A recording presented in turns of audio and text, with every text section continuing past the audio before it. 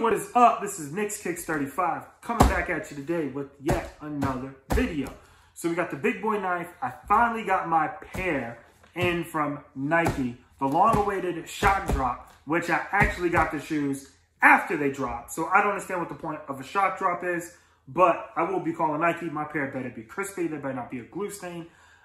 I don't know if it's me or not, but it's just highly pisses me off and offends me that you do a shock drop and people that hit on the shock drop get the shoes before they come out. Whole purpose of a shock drop. But I'm going to rant some other time. Let's check out the shoes because everybody else been done had them. I've been done paid for them since April 19th. So let's see what we got.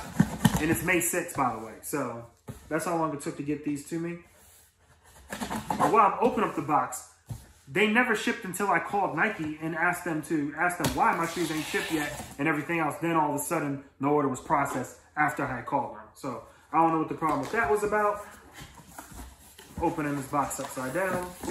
So let's get these shoes out. So here we have it. The Air Jordan Retro 5 in the white and fire red colorway. Love this colorway, size 13. As the name of the box says. True white, fire red, and black. Sorry about that. OG style box. Not quite an OG box. Probably bigger than what the original box came in. But I love that Nike Air right there in the corner. Flip these back around. Open them up. Woo! I had to wait so long, but I finally got you. So this shoe looks all right.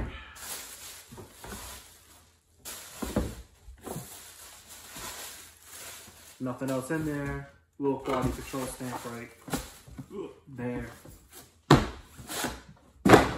Set these down. Bring out the classic white and fire red Jordan 5s. I love these. I love the Nike Air on the back. The shoe is beautiful. Looks amazing. This is one of my favorite releases this year. Long awaited that I got these in the collection. I missed out on the pair from 2013. I wasn't able to get those when they dropped. I can't remember why. I can't remember why I missed out on those, but I did, and that's the time where like retros were coming out.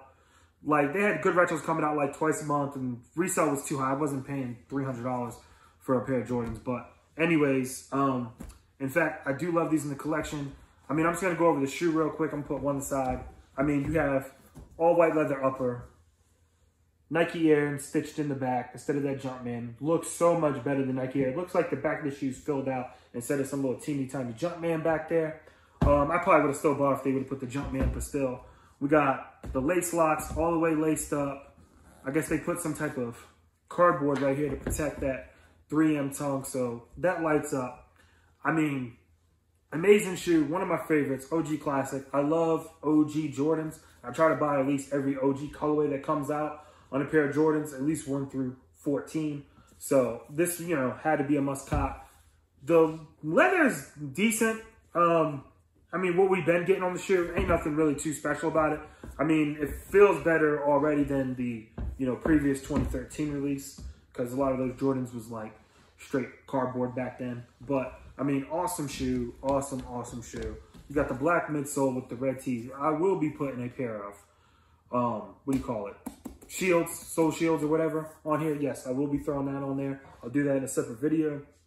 If you guys just think that you can't put them on, I'm telling you, it is super easy. As long as all you need is a pen or a marker, a pair of scissors, and a heat gun.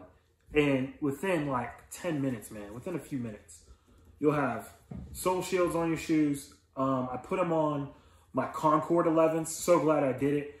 Wore my Concords, went out, got crap all over it. Man, when I took that wet rag from, you know, microfiber rag when I was cleaning off my shoes and everything, like everything just wipes right off the bottom anyways. You don't got to worry about, I hate when I get crap all over my, you know, the soles of my sneakers. I mean, they are worth it. So I'm doing that in a separate video. But the Air Jordan in the fire red colorway, the 5. I love this shoe. So I'm just so happy I got it. I had to wait a long time for it, but I'm happy that I got it. It's here. It's in the collection. I can stop worrying. So look out. I mean, not too much to go over. You guys already know. We're going to do the on foot with these. I'm going to show you how they look with jeans and sweats on, because that's what, you know, it's kind of like out. It's raining, so I'm going to do the on foot inside my house. So don't forget to like, comment, subscribe. You want to see more unboxings. You want to see, well, we can't do any pickups. I was going to say pickups. But, you know, we're going to do a lot of unboxings and things like that and check out from different sellers as far and see who did what and who sold us fakes or who tried to sell us fakes or is this company selling fakes or anything like that. But these came from Nike. You already know. This is Nick's Kicks 35. Don't forget to like, comment, subscribe. Peace. So here's the Jordan Fire Red 5s on feet. Rocking them with some blue jeans. I mean, that 3M tongue with the red Jumpman and just the red hits throughout on the white upper, especially with that Nike Air on the back of the shoe. It looks so phenomenal. I love the ice blue outsole and the black midsole. I mean, these shoes are super, super fire. I'm rocking them with some blue skinny jeans that I just happened to get tailored. Nothing too special. A pair of Levi's. Here's a look at them. We're going to get a look with these with the black jeans on. The black jeans, I love the way that pops against the shoe with the white, the red, and then the black underneath. I mean, you really can't go wrong with these.